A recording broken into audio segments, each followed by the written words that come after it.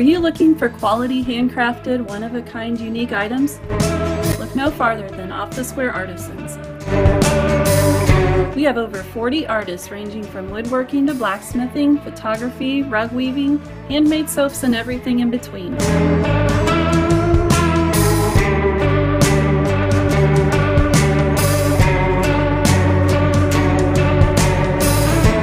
If you're looking for home decor or a gift for that hard-to-shop-for friend or family member, come on in to Off the Square Artisans, located at 205 East High Street, 1 block east off the south side of the Rockville Square. Wednesday to Saturday, 10 a.m. to 5 p.m., and Sundays, 1 to 5 p.m.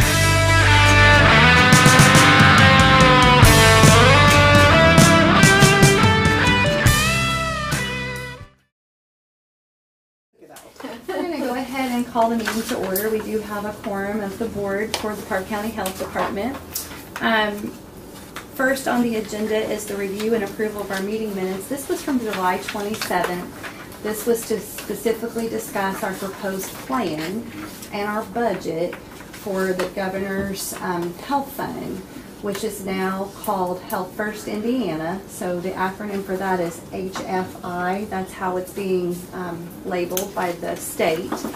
And so those minutes reflect the rich conversation and all of the input that the board provided into our plan around chronic disease management, trauma, injury, education, and prevention, as well as those vaccinations and our mobile integrated health.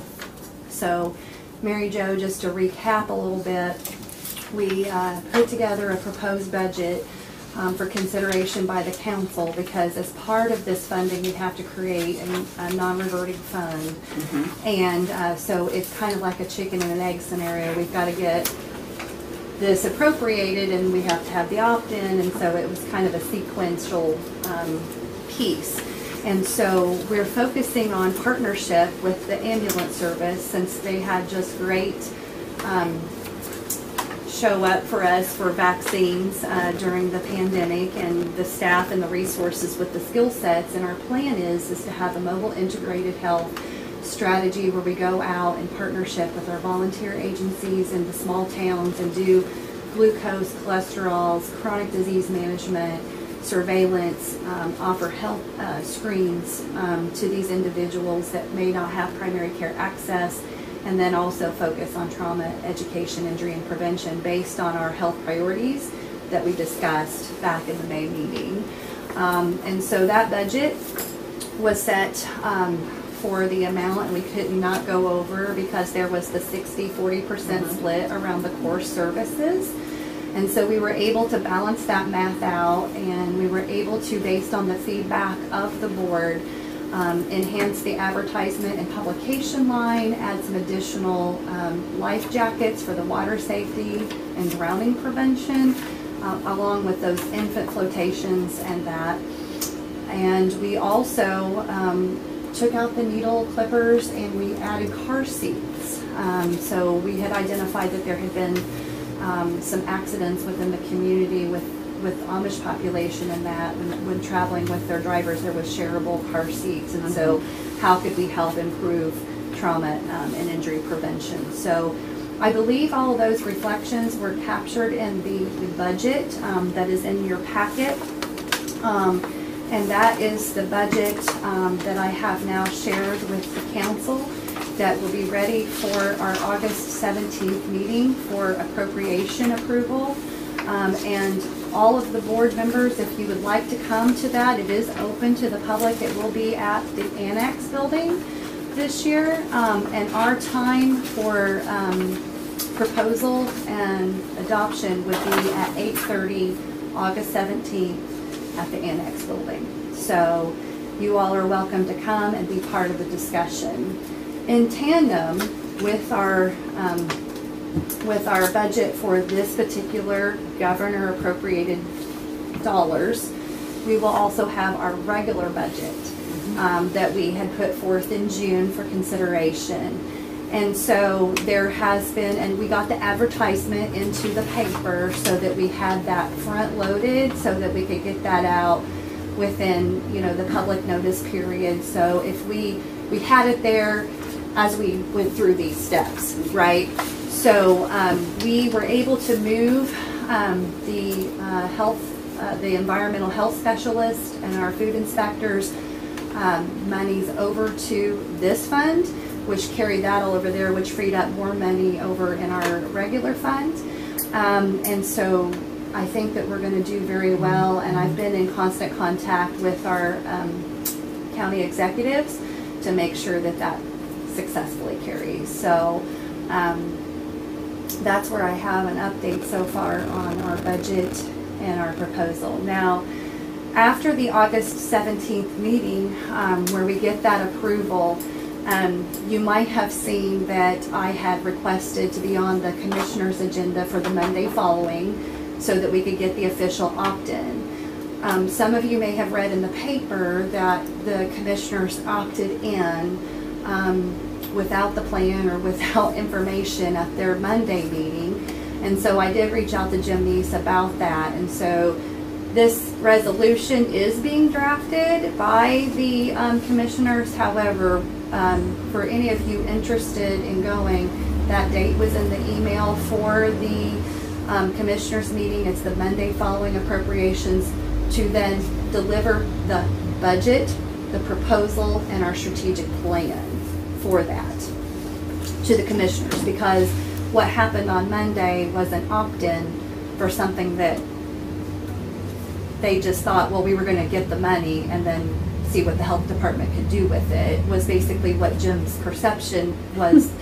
And, you know, we have to, you know, and I think that they were doing due diligence just to say, hey, we don't want to miss this opportunity, you know. However, our budget just need be submitted on September 1st, by September 1st into the red cap system.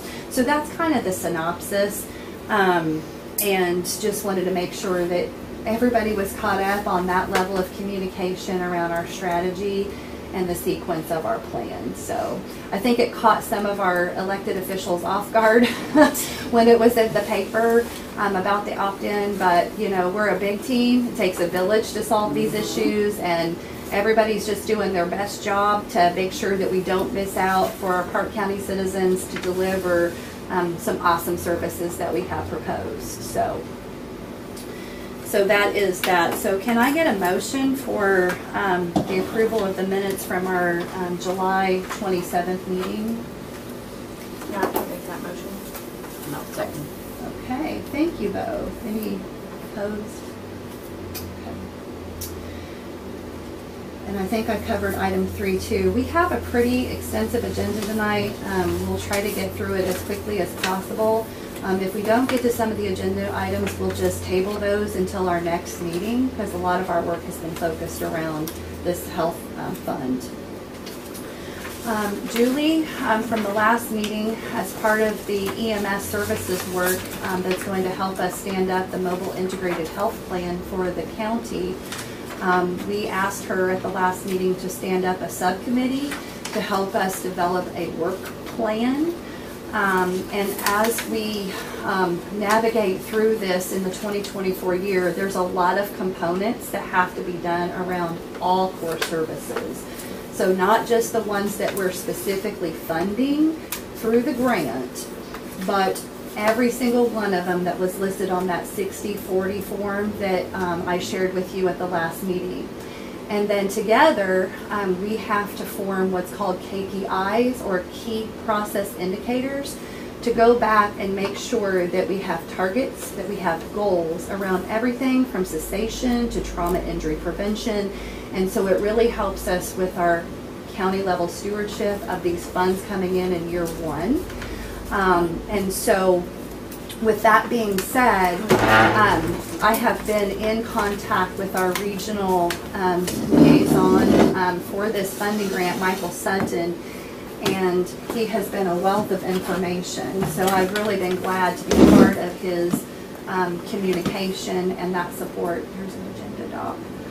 And I would like to request on behalf of the board to be appointed the administrator, so that I can get access to all of the key documents, all of the key materials for us to get those KPIs or those key process indicators in into the piece, but please know that that working group with the subcommittee is going to help inform that. It's not going to be the board. We're going to provide feedback into the plan, because we need really the people who's going to be doing the projects to come back to us and say, this is what success looks like for this specific thing. So I would like a motion for approval if I could be appointed that administrator for that. I'll make a motion to do that. A second. Thank you, Dr. Swain. Anybody opposed?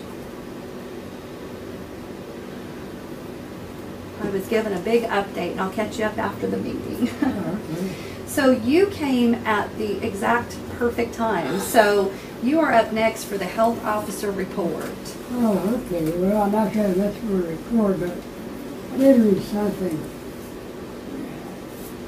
in ISMA about the problem with health generally. It said the National Academy of Medicine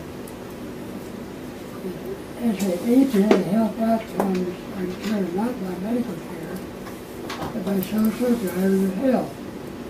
Economic and sociological factors such as income, educational levels, early childhood development, access to healthy food, employment security, housing, access to health care, social inclusion, and non-discrimination.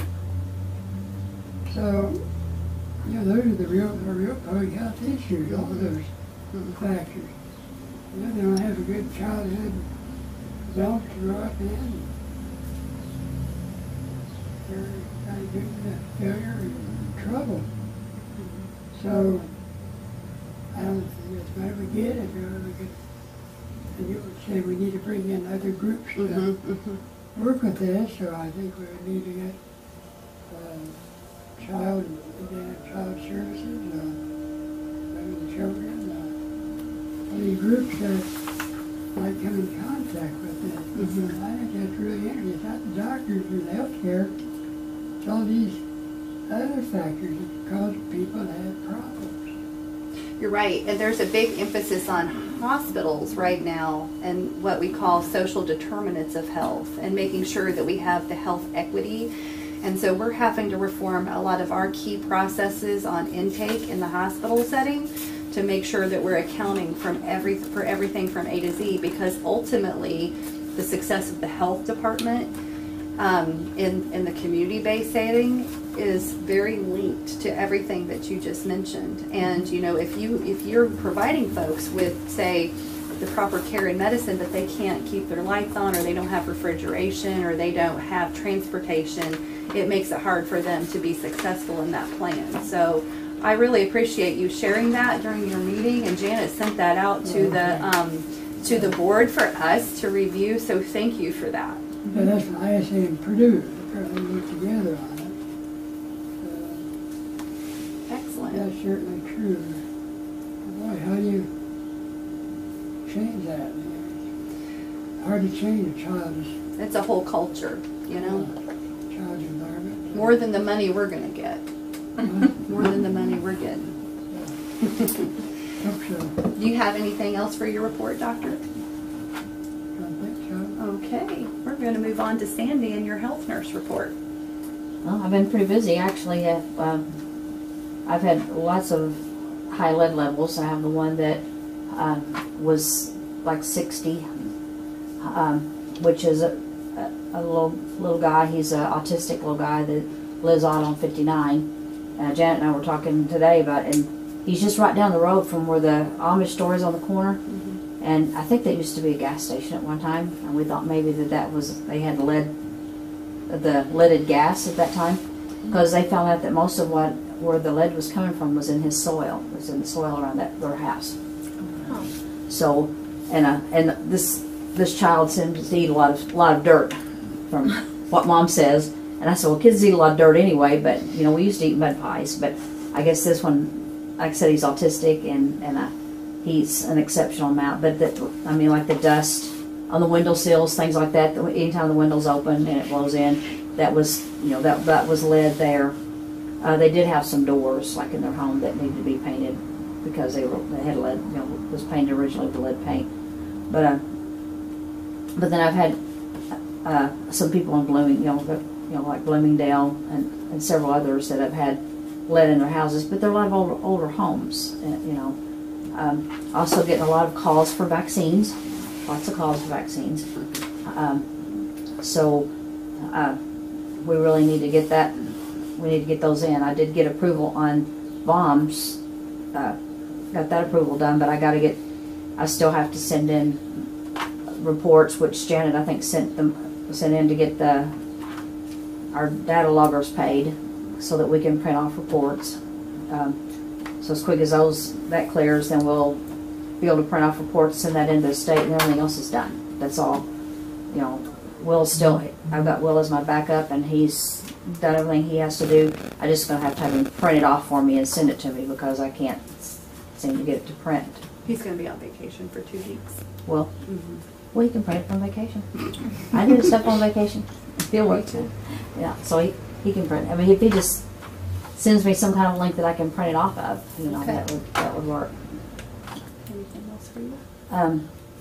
Other than that, that's really about it. I was gone all last week, and Will was here, but Yeah, and just for information, in the new funding request, we have a point-of-care testing for lead so that we can get real-time lead levels, so that we can do that on kindergarten roundups and, be able to identify and target additional populations beyond just the ones that we're kind of sporadically interacting with, but to do more of a county-level surveillance. That's what I was going to ask. So the cases you're getting right now with the lead, how are they being referred to you? Are they through the state? Normally they come in. Okay. Now a lot of times the doctor's offices will call me, but I usually will get something from the state too. So they're actually like going to a doctor and getting. So maybe back to school time is higher because they're going to a physician. And these kids are younger. I mean, they're like 1 and 2 years old, a lot of them. But that's part of their routine when they go in to get their checkups. They're getting lead levels now. Okay. So, I mean, like in Dr. Hatfield, her little kids that she takes care of in her office, they get lead levels, and so they send all those. They're from Parke County. They send them into the state, and then. I didn't hear what she said. What did you say? They actually get them twice in the first 2 years of life. Now, so they get it 12 months and 24 months. Okay. Is that what's currently like the standard for pediatrics and the wellness? That's a state requirement now. Oh, okay. Yeah, so like all of them that's done, any of them that's over. Okay. And then plus like the Head Start, Head Start requires lead levels before they go to Head Start, and so that generates more of them too. But I mean, there's a lot of older homes in Parke County, so That's what I wondered, if the increase was because of increased testing, or Well, I assumed that's probably why. I think a lot of it is. The approved levels also changed within the last Yeah, they year. do. Okay. Yeah, Okay. yeah, they have to be. If it's above 3.4, I think it is right now, then that's considered high. It's not considered dangerous high. I don't have to open a case on it, but it's still considered high, and there's things that I have to do, and they've got different settings for the levels, but yeah, they have definitely changed the levels that are approved. Yeah. So new levels and more testing is catching more. Yes. Anything else for you, Sandy? And eating dirt. All right, we have pended the sanitation report. He's on vacation, so we'll move on to the Clerk-Registrar report with Jana. I think she's got some handouts for the group. I do. Okay. First, before the handouts, our auditor had questioned whether we should have some type of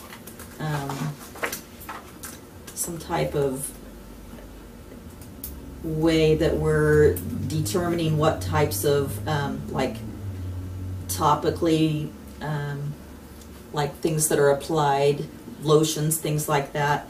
Is there something we need to be doing to address that type of potential hazard?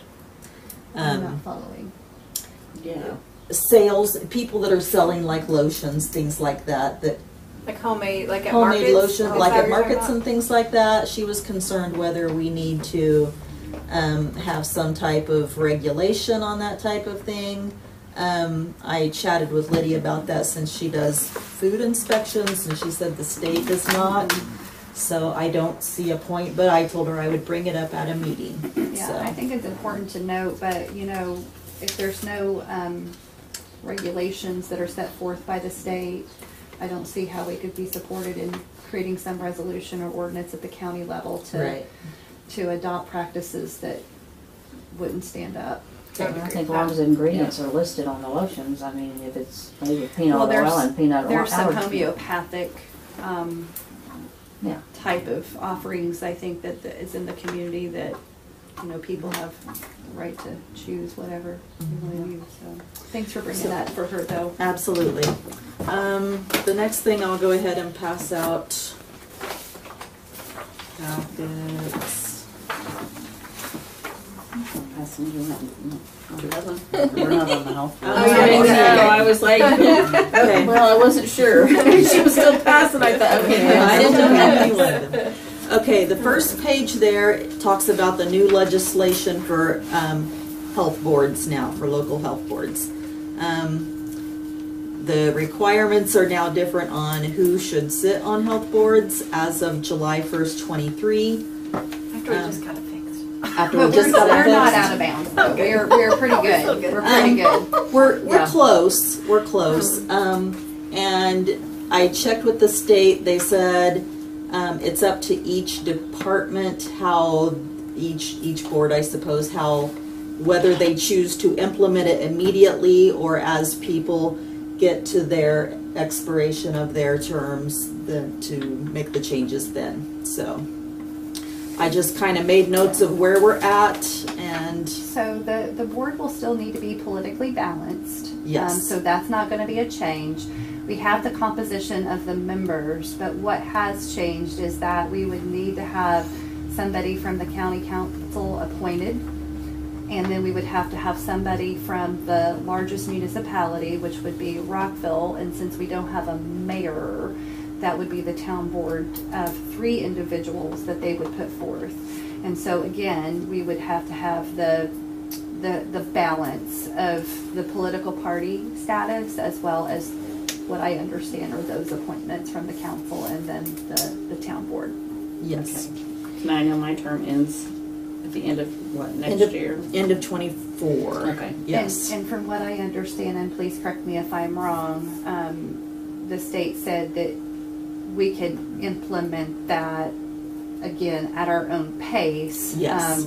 So it's not something that we would have to take action on right now. No. And then it would be 7 members minimum, correct? That's what it was anyway. Right, but 7 So- members minimum, right? That's Yes. still for us because it went into Total, actually. Oh, total. Yeah. Because it went into, and correct me if I'm wrong, population sizes for those above and below, and Correct, so that's what right. kind of promulgated this Senate bill legislation. Anyway, so I was just getting that out there for you so you can be aware, and I'm glad we do not have to jump on that right away. We don't, yeah. So Yeah. thank you for all the hard work and going through voting records and getting the board pulled into compliance when we did in January. Yeah, we were ahead on that one. We were ahead on one of them. Okay, and the next page is going to be the sales summary report and also a list of vital records to date. So as of today, we have had 51 births and 48 deaths in the county, and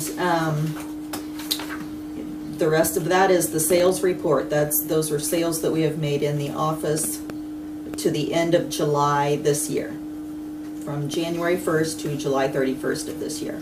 And these revenues from sales go into which line? The 1159. Okay. The next page is a list of the fund totals as of the end of July.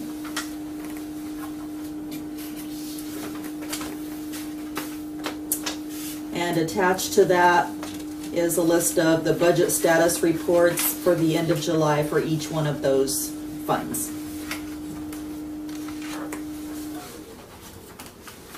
And that's what I have for you. If you have any questions, you can let me know.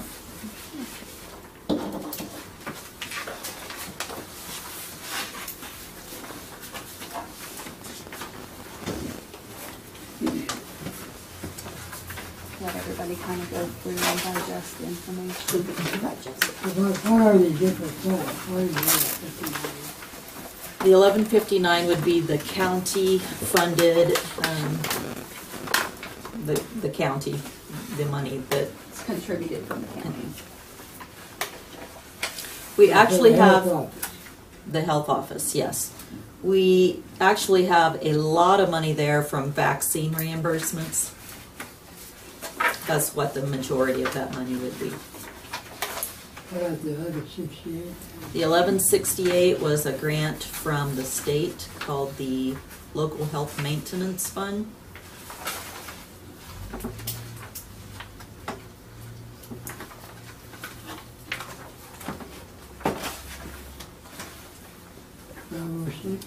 The 1206 is called the Indiana Local Health Department Trust Account. Local Health Trust Department? Local Health Department Trust Account. No, it's a lot. It really is. You have to be pretty intimate with it to remember. 8136? 8136, that is the money that we're paying the nurse out of. It is the COAG grant, School liaison. the school liaison COAG grant. School liaison co-ag. Yes. Yeah, like what Sandy's role is, part of her role with school liaison. And the 8906? 8906 was the COVID testing. 8907? 8907 was COVID vaccinations. So that's money the federal government gives us. Yes. What's that, 9117? 9117 would be the emergency preparedness account. So we got a lot. So 1159 is what the county is paying plus vaccine money? And our revenues. And yeah, anything we bring in, anything we have received from the county, and the vaccine money and all that kind of vaccine stuff. money. Yeah, So I guess we're in good financial condition then, would you say? I would say.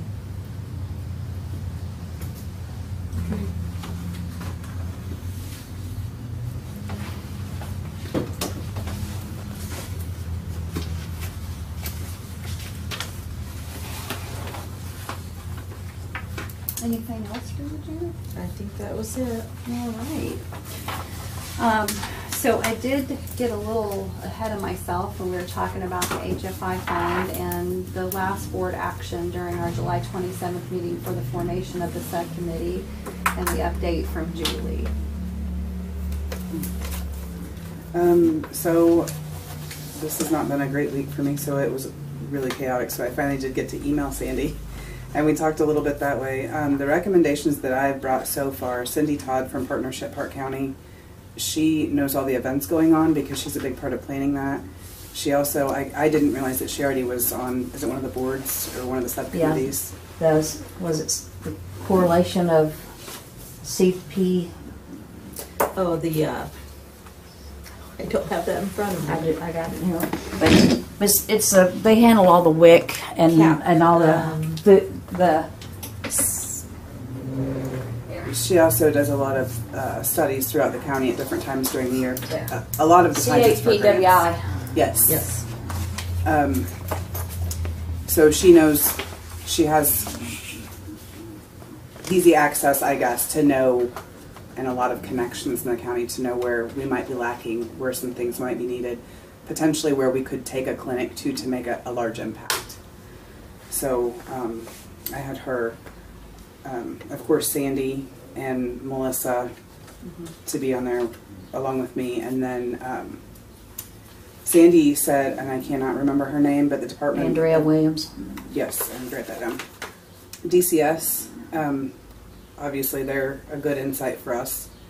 And then I also said, and I talked to JB Butler a little bit, he's one of our council members, to have a council member on to give them a little bit of ownership in the program so that they can they can have a little bit to do with what we're doing and make them feel better about it. They're going to see firsthand the Very experience. educational.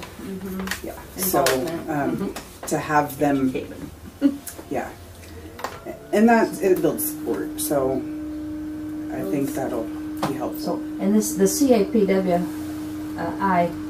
they, I know Dr. Swain had made several suggestions on groups he thought should be in it.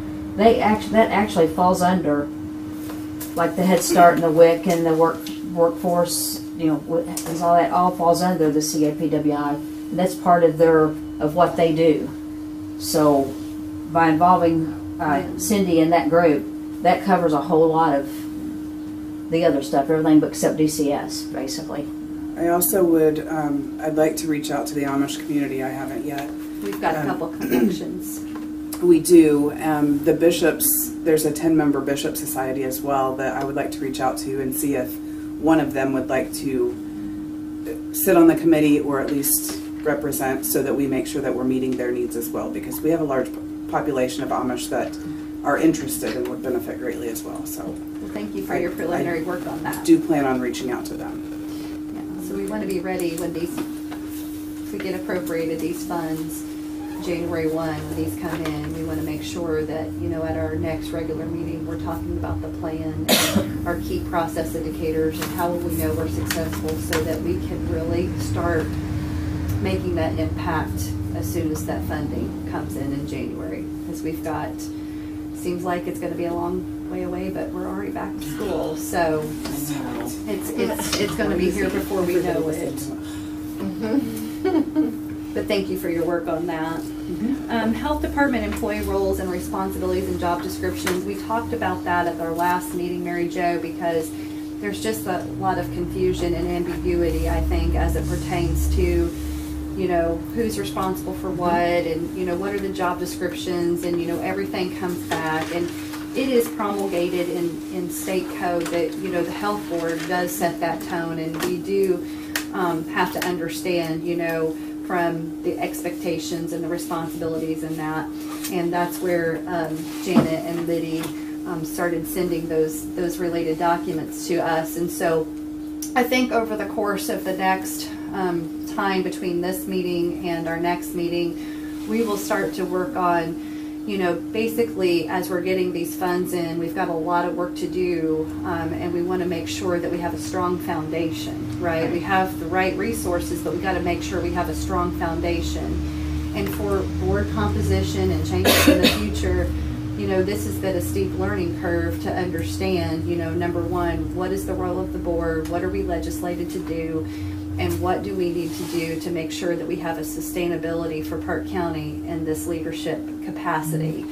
And so we will start working on those job descriptions and those performance pieces, and we're also going to work on like standard operating procedures, so that way if we have a change in a nurse, or if we have a change in the clerk, or we have a change in the health officer, we have a guideline and a workbook so that we can then pass that along. But it will also help us understand our successes and where we have gaps in our resources. So, you know, right now we have, say, for example, Liddy, who's the food inspector, who's the sanitation, which is umbrellaed under environmental health specialist. And then you have this work that's coming from this funding line around tattoos and eyebrows and piercings and all of these components.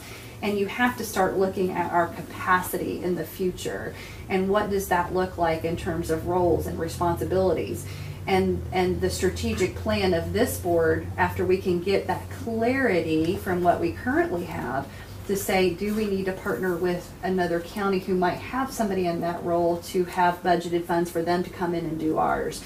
So it just has to make sure that we are making sure we are balancing our capacity with the available resources and setting reasonable expectations.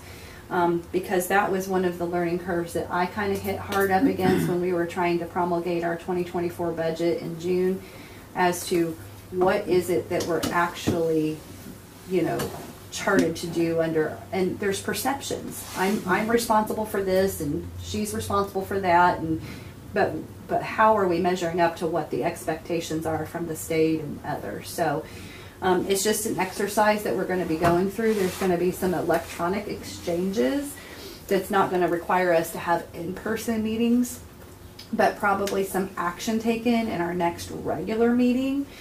And then we need to talk about some of the other components that are required by the state in terms of our annual report, and how are we going to compose that and publish that, and who are we going to get that to, the commissioning body, the council, because it's up to us to have that education and that involvement and inclusion, to really understand the role of the health board and the health department, to give credit for all the work that's done. But unless we know that, we can't communicate that. So we're going to be working on those job descriptions, standard operating procedures, making sure that we have, and I'll just kind of go into the reporting schedule on item 9, a reporting cadence that comes through the meeting, so that we can have, okay, when do we need to participate and who needs to participate in a hazardous vulnerability assessment? When are we going to have an annual review of the contents of our EP trailer? You know, having a cadence and a reporting structure will help stand up the sustainability of future boards around the expectations of, oh geez, because how many times do we sit here at the budget meeting going, well, what do we have? So we have to make sure that we have that level of transparency and accountability. And so we will together come up with a reporting structure that will match our requirements from the Indiana Code of what shall be in terms of, you know, how many food inspections did we do, and how did we, based on the code, oh, it just went off. How do we know that we're keeping a current list of those businesses and organizations that are coming into the community, with all the Amish pop-ups and with all the other types of businesses that come in, and the food truck scenes and things like that? How are we maintaining the level of expectation that the state has out there? So, you know, it's not that we're not, but at least we can have a baseline to understand that we are hitting all the marks that we need to hit, and then that report comes back through the board. And then it could be something that we have electronically sent to us. It could be something that, you know, I don't think it's something that we necessarily have to action on, but I think it's something that we have to better understand in terms of the deliverables, because ultimately docs having to sign off on the deliverables that are going to the state, and we need to make sure that for all points and purposes that we have the board behind him and the accuracy of the reporting diligence completed. So that would just be helpful, I think, for us, because, you know, we hear about the resources and the capacity, but we also don't know, you know, how many sanitation inspections and how many food inspections, and there are those things that are reported through public media like the paper and things like that, but it doesn't give us the full picture of the bandwidth that's required to get through those. What do you guys think about that? Do you approve that plan? Do you think that? I think it's a great idea. I mean, I think it would be you can't be too probably transparent. beneficial. Period. Yeah, and it would be more beneficial for the, you know, the people doing the work too, because they know they are getting it done. That I would like to know, if I was me, that someone else is making sure I also get that done. No, it's just checks and balances. I mean, it's having those controls and Yeah, and it's not meant to micromanage, because we are a governing board and we are here to support, you know, and bridge those gaps where there may be divisiveness, and, you know, but we can get there together. And if we're educated, then it allows us to steer conversations in a way of, you know, one that lets everybody know that we're actually engaged. Yes. Yeah, and if they don't have a resource to complete something. Well, and we don't really know that right now. And from my role, I will tell you that when I can understand, and the board and my key decision makers, which you all are, can understand the outputs or the expectations or the deliverables, then that helps us inform the budget process, that helps us inform strategic health plans, that helps us inform resource needs. And so without that key piece and component of information, we're just kind of like this last budget period, there was a lot of questions, right? There was a lot of questions that we had that weren't answered. And so I think that the goal for by the next time, we'll have a lot of those components coming through. And that is not to add additional work on behalf of the staff of the health department, because we have to be mindful of the capacity, but it's due diligence and transparency that we need. So between this meeting and the next meeting, we'll be working on standard operating procedures. Doc, obviously there will probably be more meeting time with you, for you to review those, and for the staff to be able to be informed and get feedback, and then we'll get those out to the board for actioning, you know, because we want high quality, and ultimately our mission is to have the positive impact on the citizens of Parke County. Right. Have we checked with any of the other local health boards to see what, you know, documentation or operating things that? Yeah, so I've got, one of my colleagues is actually the president of the Parke County Health Board. Okay. And so while that's pretty grandeur compared to Little Parke County, there's a lot of things that translate over in terms of core operation and procedures, and there's a lot more bandwidth there. And so I think that we can take those and look at them and weed out what doesn't apply, but then adopt, you know, maybe some of those SOPs or standard operating procedures to help guide us. And I know that Janet and Liddy have contacts within Putnam and other counties. Vermilion County Health Department is actually moving to our property. I mean, they had been in a Union Health Clinton property just away from campus where Dr. Brock was, but now they're moving across the street. So they're going to be there as well. So, you know, I think that, again, it helps us to kind of break out of, well, this is the way we've always done it, and make sure that we're doing it the way that's keeping pace with the need, and also setting us up for second stage funding, because that second stage funding that goes through this HFI account is going to require more county resources. And if we don't start laying this groundwork with year one and showing the outputs that this health department can do, then we're going to have maybe some struggle. But that's only because we have executives that want to be good stewards to the taxpaying citizens of Parke County. And we have had nothing, at least myself, nothing but collaboration. I can say hats off to our county executives, because they have been very collaborative through this process and offered great feedback.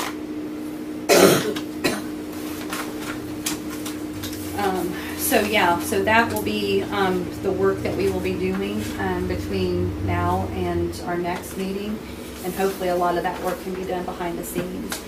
And then in terms of salaries and expenses and authorized payments, one of the things that I wanted to bring to the board, and this would be an actionable item for tonight's meeting, is that a lot of times there might be something that we need, or like this last request from the 9117 for a salary supplementation that was requested. I get contacted when it makes it through a channel, and then I'm asked the questions because I'm the chair. So I get the questions, and then I have to come back around and find out additional information. And so what I would like to propose is that we have some kind of a balance, and it's not, again, to micromanage, but it is to allow a proactive approach to know something's in the pipeline that is going to result in a conversation. And I'd rather have proactive conversations than getting those evening calls to say, did you know that this and this request was made to the council, and then we have this time period where we're waiting, you know, additional weeks to get things moved through.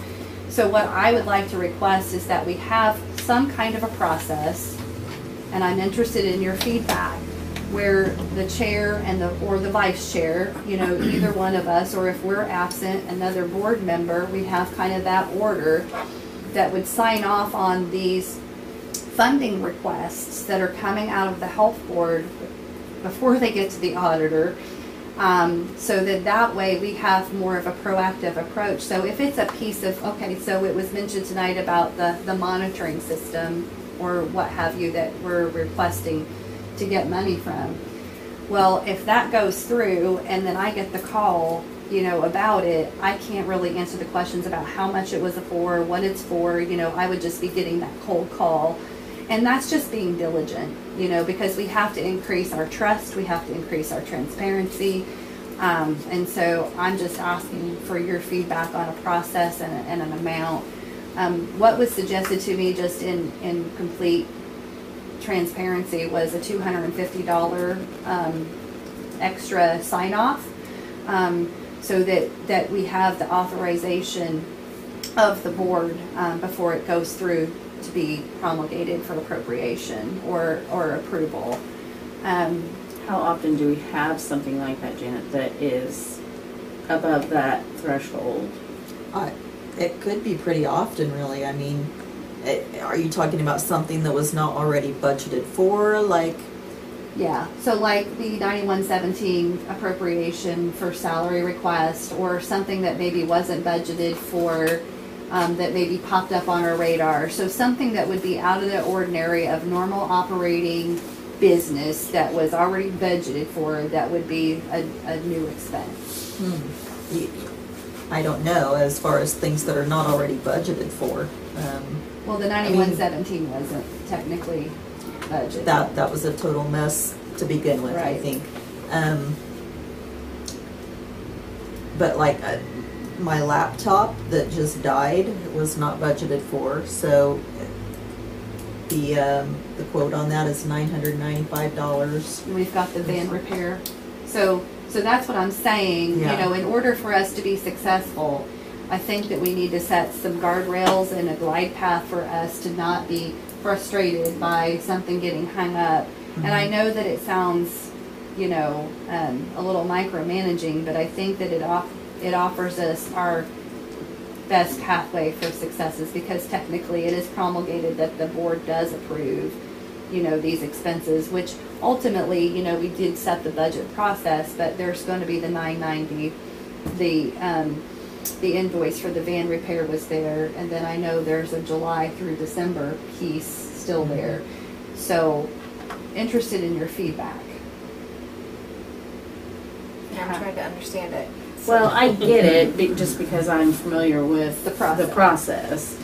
But So the 250, does that just mean anything over $250 would need to go through this channel? Is that what the 250 that's means? how I'm taking it. Yeah, I don't think it would be meant to hang them up where we would have to wait for a board meeting to occur. I think that, Right. that we would just have to have like a signature But it's anything authorizing. above $250, Yeah. right? Like, so anything other than that that's maybe not budgeted, they can go get at their own if they have, you know. It would just like a sign off on the Right. invoice So or the this would be request for above that. appropriation. Okay. It would just require one of us to have that layer of diligence, is what's being requested. Because they wouldn't be able to use more than what is actually budgeted. Right. Without, you know, asking for an additional appropriation as far Which as that that's goes. where the hang up goes, right? So we've got the Because if it is an additional appropriation, then it probably should be approved by, or, and it hasn't Yeah. currently ran through that Right. process per se. So that's what you Just did a to very make good sure job we're- clarifying that. just to make sure we're doing our due diligence and keeping you guys transparent as well as us. You did a good job summarizing that. Thank you. My brain's kind of mush right now, so it's my one thought contributor there. I mean, that don't really make sense to me, since the board's supposed to be responsible for the oversight of the budget. Just to at least have the information, like you said, that, Well, see, we would- yeah, we know that's happening, they need it. Like, yes, they need this. We Like, would- we want to be on board and say yes. We approve and submit the budget for approval, but then they work within what, like all What these was budgeted. reports back here, work within that. I mean, if something is not, if there is not an amount in that line, say office supplies or something like that, then they would have to ask for an additional appropriation to be able to spend money from another line or transfer money for that item or whatever. So, for example, this year we've got a van repair pending. We've got the computer, because her computer died. We've got some other cleanup that we've got to do on the other fund. But I mean, those would be the things, for example, that we really need to have some guidance and some approval layers on that's currently not in the budget or appropriated. Well, I mean, that's not only that would be for your protection as well, because nobody could come in and say, oh, well, she bought this and she bought that. Well, not necessarily, I mean, you would need it, but I mean for a larger amounts. So are we gonna make a motion around something? So how do you want to handle it? Is it something you want to send out to the entire board and then we just say, you know, I'm good with this, or do you just want the president and the vice president to handle it? I mean, I'm asking for suggestions. Like I said, it was recommended about a 250 for, you know, transfer between lines or unappropriated funding request. And because that will also help get the resources into the office in a more timely fashion versus the phone calls and all of those pieces occurring behind the scenes to come back and have additional conversations. She needs to be able to work accordingly. I mean, she can't be right.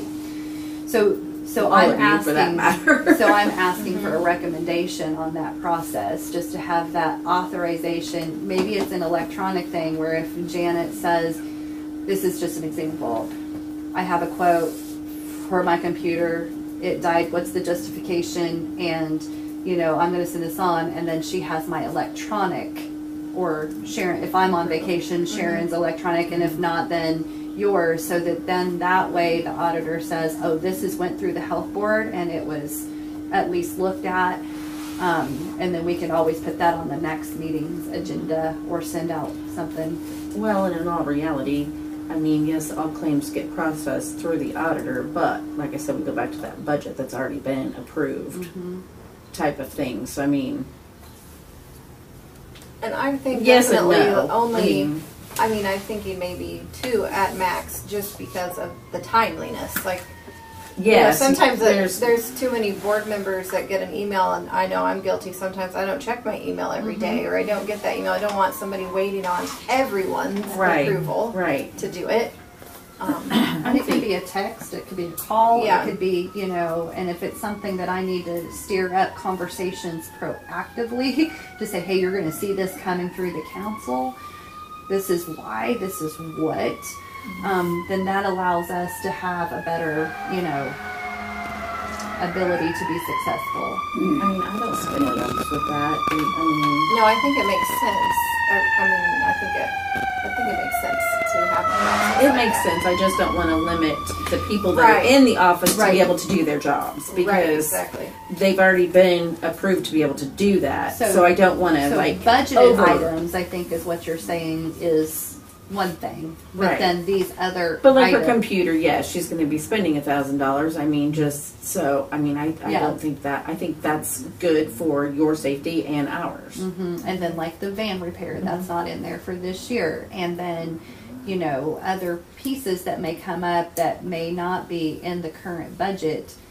That's over that 250 that we need to have that stamp of approval on to say, yes, this is coming. Let's manage this, and then it kind of flows through the process when it's supposed to. Or if it's a transfer between lines that we need to do that's being requested, I think that we would probably want to, I think what you said, we would need to know about that too if it was like on the budget but we're requesting a transfer, right?